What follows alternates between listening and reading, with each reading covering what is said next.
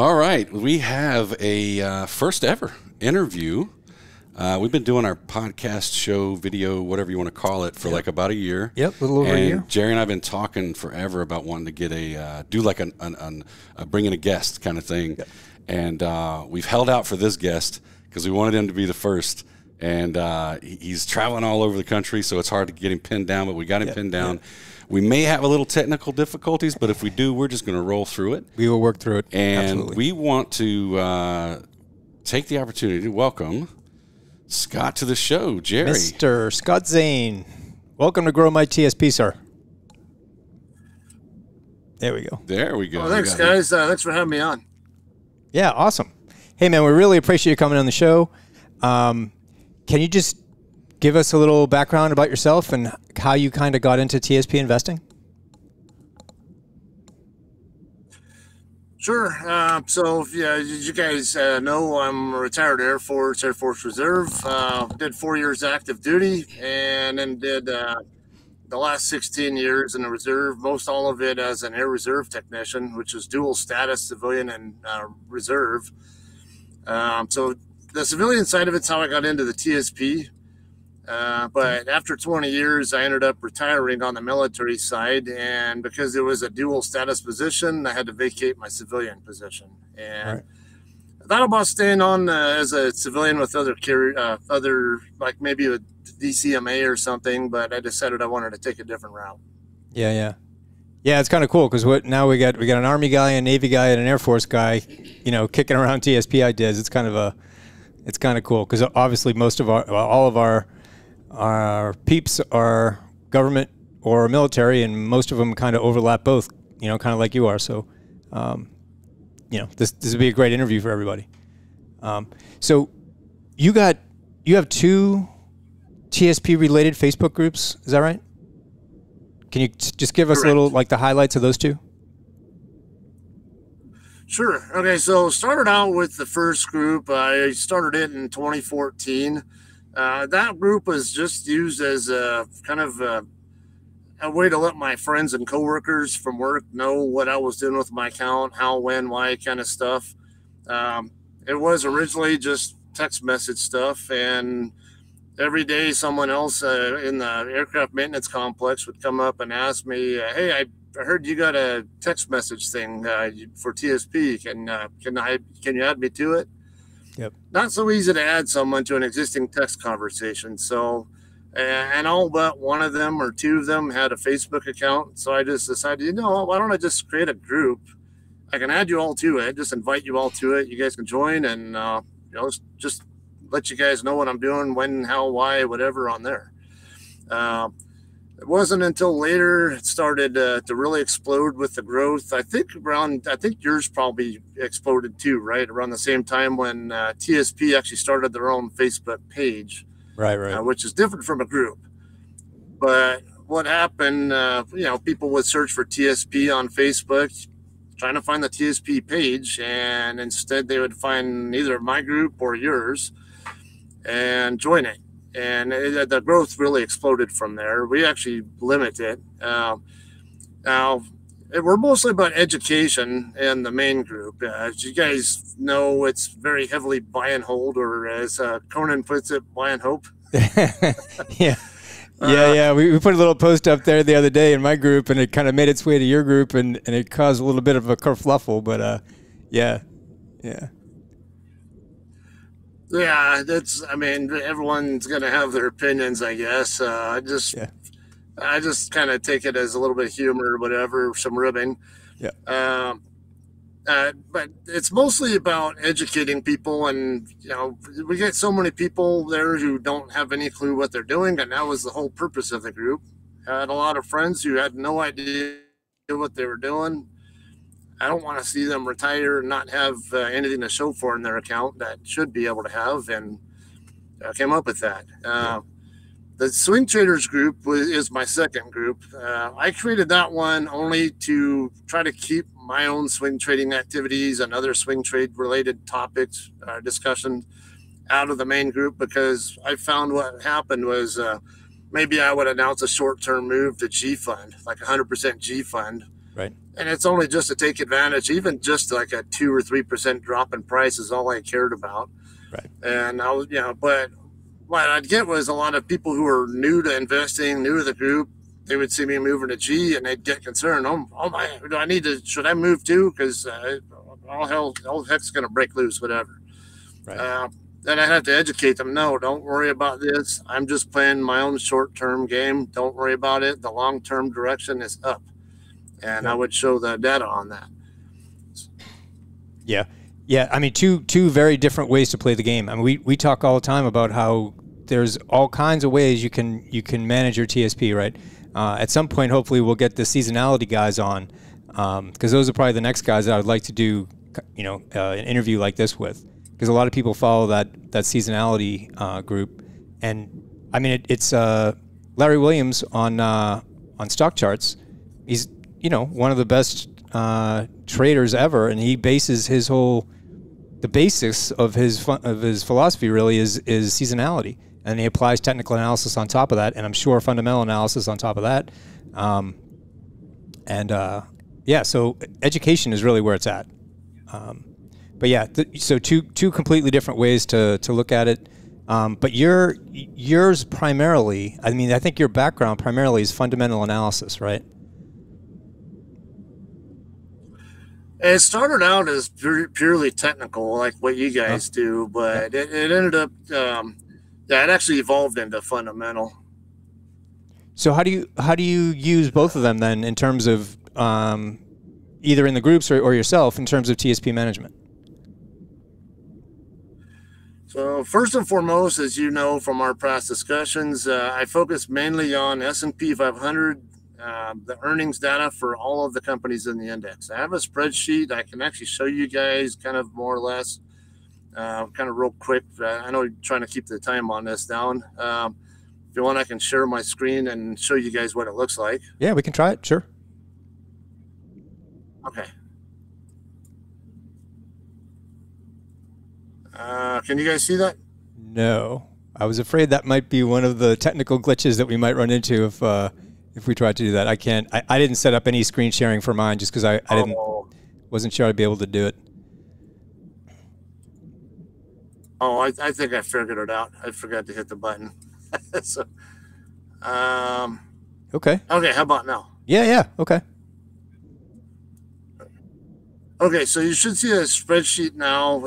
It has all 500 companies in the S&P 500 in here. It's actually 505 stock symbols because 5 of those companies have 2 share classes that are both in the index. Yep. So this is just the raw data. So all of the companies here, I can tell you this column B, what the name of the company is, and I can expand these. So I can tell you what sector, subsector, and all these different groups they're in. They break down from basically larger groups into smaller groups. Also have price change data, market cap data. This is all automatically updated, by the way, by the server. Yep. And then right here from this part on over to right here is where I put the basic data in. Whatever the most recent date was they reported, I put there. When they're due next is what I put there. And the quarterly earnings from the last 5 quarters. Mm-hmm. The 5 quarter ago in the black column, I only do that so I can compare. Like this one here, Kimco Realty, they already reported earnings, but they just haven't updated on the source that I use. But so last time they did report, you see like 26 cents per share is what they reported that quarter. Really, that's a REIT company though, so it's FFS. But so they had a large loss there. But then if you look at AutoZone here, which I'll be updating this week. Their last report was $35.72 per share, and comparing that same quarter, they were up over almost $5 a share. Yeah. And they're projecting out only 1%. That's kind of the gist of how the raw data works. Once I have that in there, it's what can I get from that data, and right here is where I get that. So right now, at everything combined, is projecting upward by almost 12%. Yep. Generally, whatever earnings is doing, you should expect the price to do the same. Yeah. And okay, here are my targets. So, okay, so yeah, that's kind of the bread and butter, I guess I would call it, of what exactly I do there.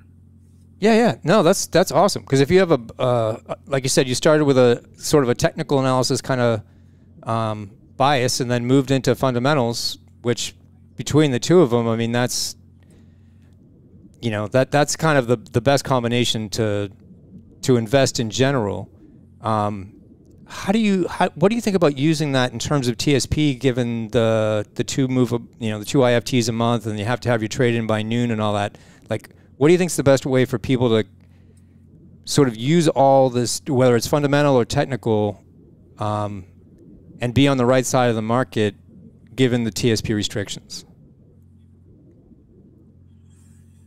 Yeah, it's tricky because of that, but I mean, especially if you're going to swing in and out between stocks and bonds, because as everyone, what you guys know, I mean, some of your viewers don't know, the first two IFTs you do in each calendar month, that can do anything you want to do. But once you've done that, the third and subsequent, you can only go in the direction of G. It doesn't have to all be at one time, but once you're locked in, once you get to 100% G fund, or until the new month starts. Right.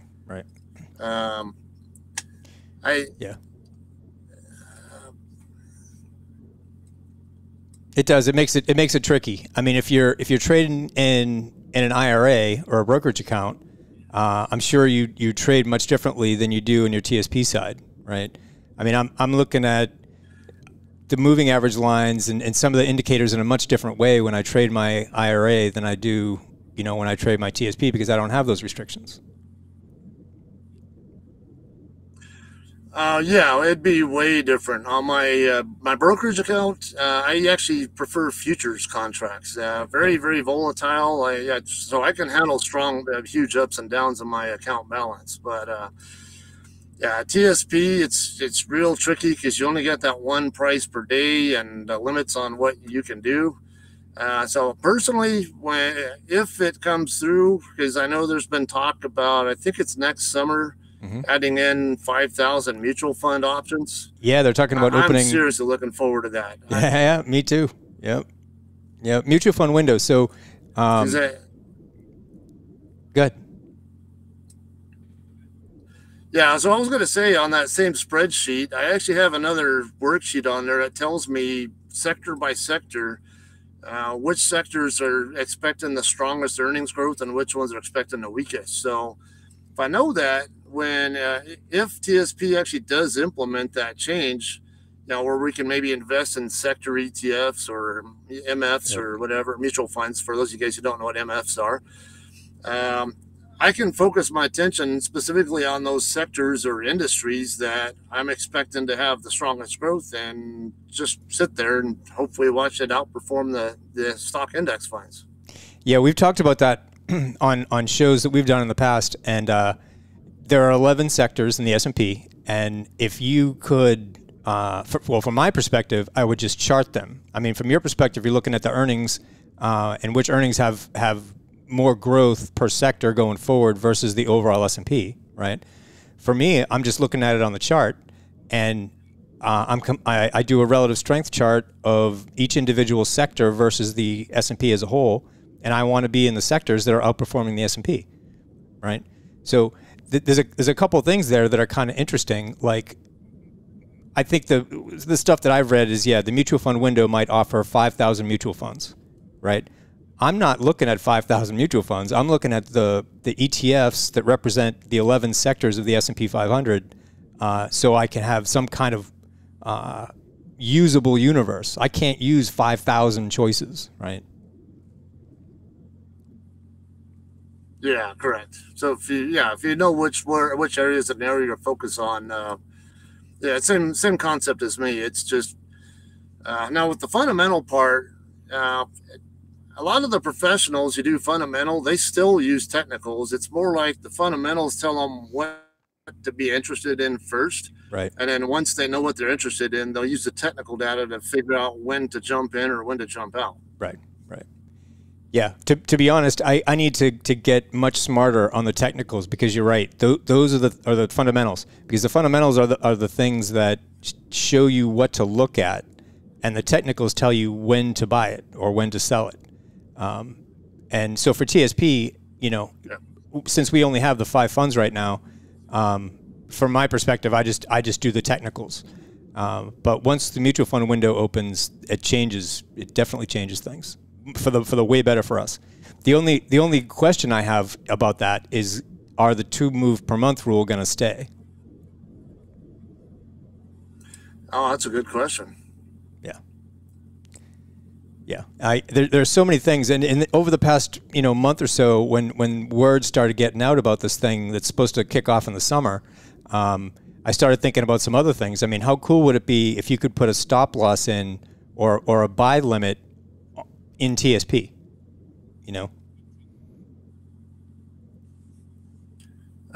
That'd be interesting. I mean, I don't personally use stop losses or things like that, even on my futures stuff, but I know a lot of people do. And you have more courage than me, brother. It does give people who.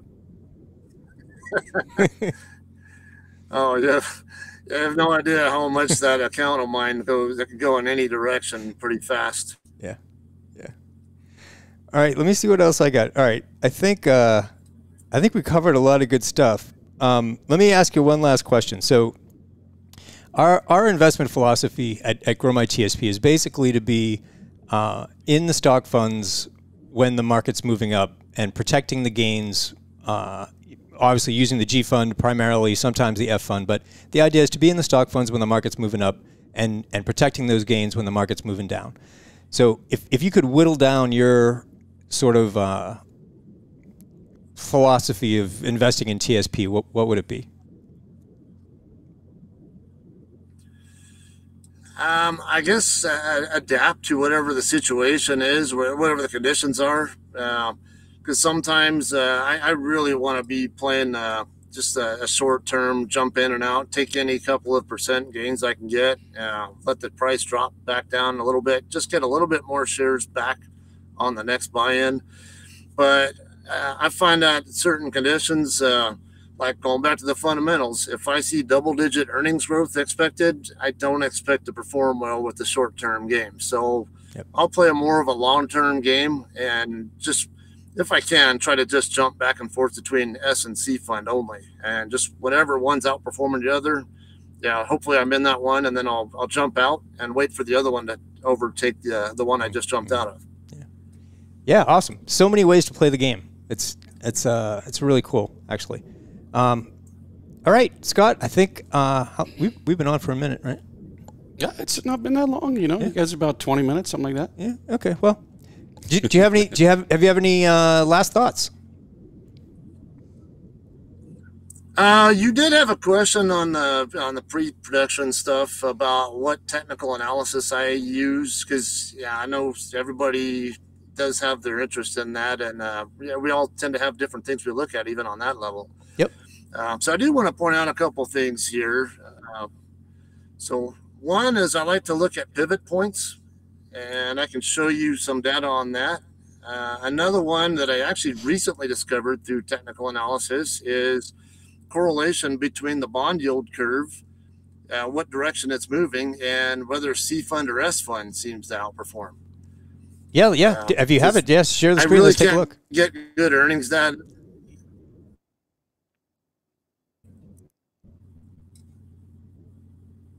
Sorry, you glitched really badly. Oh, no problem. Can you hear me now?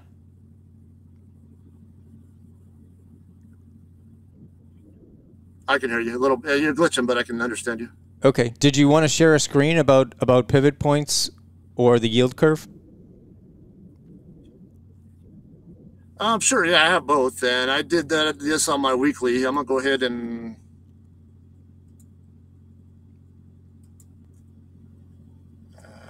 Where is it? I'm gonna find it first. Nope, not that one. I think it's that one. Yeah. All right. Okay, so pivot points basically is where the price kind of always sticks around a certain price level. Yep. I used this right here. I made this yellow rectangle to show you where the price was, what range it was in the entire time that 6-day period. And I also put this on the spreadsheet so I can really show this, and that's what I have right here. Just if it hit a certain price that day, I put a 1 there. If it did not, I just don't put anything there. And over here on the right side, it counts them all up, and wherever the most instances are is where it congregates around. So the 4588. This is S&P futures, by the way, not S&P 500. It's okay. They're generally really close in price, but there's sometimes you have what's called backwardation or a contango, where the price can be a little bit different on the futures side. Yep. But yeah, so 4588 to 4593 is where it really wanted to congregate the most at the bottom of this recent dip right before it jumped up. Yep. And it had a lot of instances between the 4607 and I think it was actually, it might have been a little bit lower, but 4577 up to 4607. Would you see that if you did it on a volume? A lot of times, if you did that on a volume chart, would you see it in a different way? But would it be similar?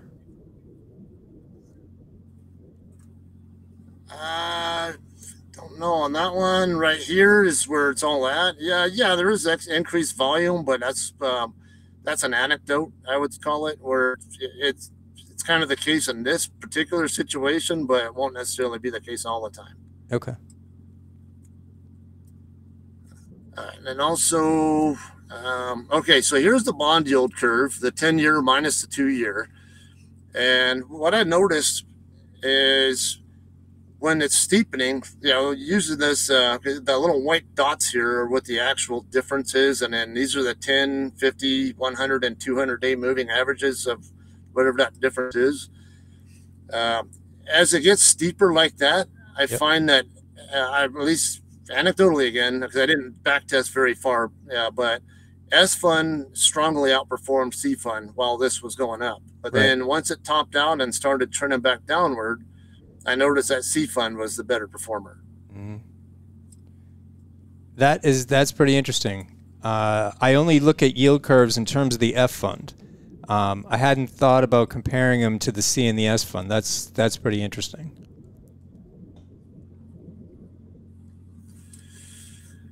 Yeah, no, F fund, that's the best time to be in that is actually when bond yields are high and you're expecting them to drop, because bond prices and bond yields generally move in the opposite direction.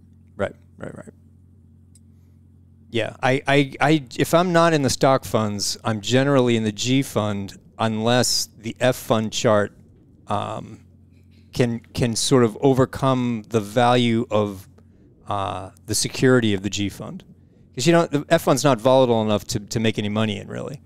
And so for me, I'd rather be in the G than the F, unless the F is in some kind of a breakout, which a breakout in the F is kind of bad for the economy in general. But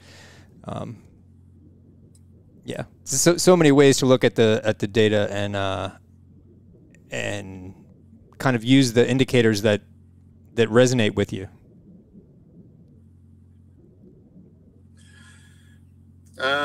Okay, you glitched, but I heard something about what indicators resonate with me. Are you talking about fundamental or technical? Well, I mean, whichever. Like you, I'm sure look at a bunch of different indicators, but you have probably a list of a handful that you really follow, right? Because they kind of speak to you. Yeah. So fundamentally, the ones I look at extremely often and very closely are the monthly ISM manufacturing services reports. I actually have them on a spreadsheet there too. I can show you. Let me pull those up for you. Okay, so I pull them off the ISM website, and then I kind of translate them into something that's a little bit more plus minus. If you look at the actual report, they'll come out as we're 50. Reading at 50 means that half of the companies are reporting growth, half of them are reporting contraction or expansion, contraction, whatever. So what I do is I just put all the numbers in here, but basically tell you how far they deviate from 50 in either direction. And of course, you see the color codes there to kind of give you an idea where things are at. So back here when COVID was, well, actually, that's not just COVID. That was more stuff going on. This is really weak data here, ultimately. It's very mild growth here, even a little bit negative here overall, as you see here for like a 5-month span. Yep. So these are the kind of conditions I would expect when there might be a valid concern possibly about economic recession. This kind of stuff here, when I see a lot of dark green, no, this is like the last place you'd see a recession come into play. Yep. It's extremely positive right now. We have this supply issue here going on now, so that is a problem there. Services side too, which is actually what the U.S. economy is more largely based now. You see, it's very green. Yep.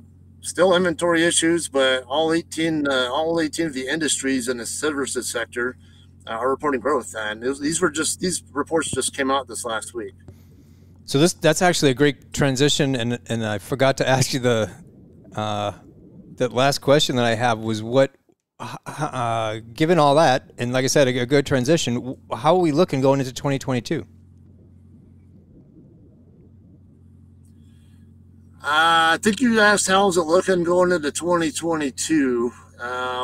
So that I'm actually like I was pointing out earlier on my spreadsheet, I'm projecting about 12% earnings growth from the S&P 500. Usually CNS fund have really strong correlation from past research.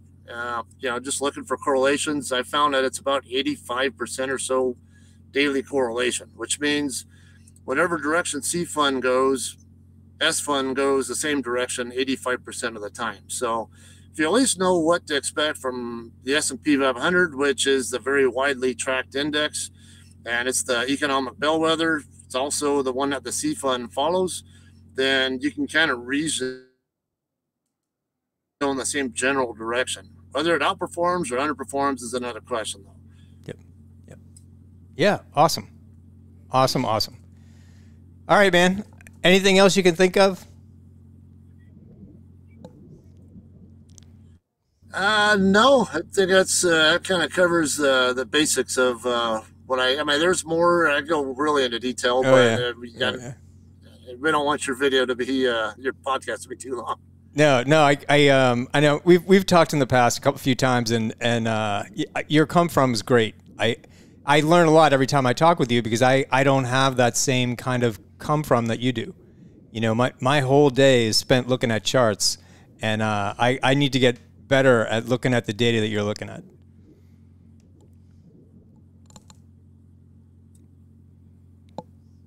Can you hear me? There was a lot of glitch there. Okay. No problem. No problem. Hear you. All right. Oh, actually, you know what? I noticed the audio seems a little bit better when we're on the split screen. We're good now. You can hear me now, right? Okay. Well, thanks for having me on. We'll see you guys around, and look forward to watching later. Yeah. And have a great Christmas, and best of luck in 22. Will do. You guys do the same. Take care. Thanks. All right, are we back? Right. I think we're back. Well, couple little technical glitches. You know, we got to get the audio thing worked out. With Scott was a big team player there. Yeah, he was. He helped us out. His side wasn't able to hear us as well. But now it was awesome having him on. I mean, I've talked with him quite a bit. Yeah, I know you guys talk a lot. Yeah. I mean, I'm hoping we can get him back on the show again. If you're still listening, Scott, I don't know if he's gone or not, but we'd like to make this a semi-regular thing. If he's in the area, man, it'd be great to get him in person. Oh yeah. You guys would just geek out. Yeah, for sure. I'd have to go get coffee, come back a little later. Yeah. But hopefully you guys got some value out of this. What we're trying to do is show, some different ways to kind of look at the same thing, right? A lot of people think that we're kind of just setting our methodology. It's really not the case. It's just more often than not, it's just you know what you know. Yeah, absolutely. Right? And so bringing people in, whether it's folks like Scott who look at the TSP, we're hoping to bring in some people that maybe don't look at the TSP, but could give us a, some different angles in a bigger picture, right? Yep. Yeah. Yep. All right, man. Yeah. I'm looking forward to, once we get this technical things worked out, right? Bringing people onto the show, I think, is going to be a real value add. It is. All right, guys. Hope you enjoyed it. Make sure to check out our show. Make sure to go visit Scott's Facebook groups. We'll do our best to put those in the links or something since we don't have them handy here in the video. You guys take it easy, and we are out of here.